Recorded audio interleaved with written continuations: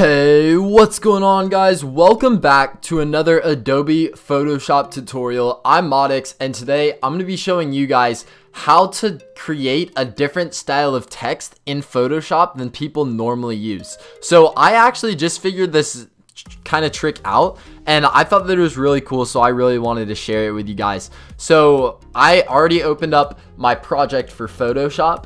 So the normal text that everybody sees, it's just this text right here. I just typed in some random letters. Let's just type in here just so that we can work with it like that. But what I actually realized was if you right click on text, we can actually now get vertical text.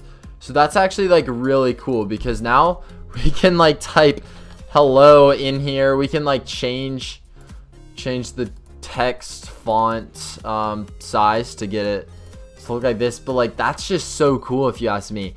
I did not know that you could do this. I thought that if I wanted to do this, I would have to go into horizontal and type in the each.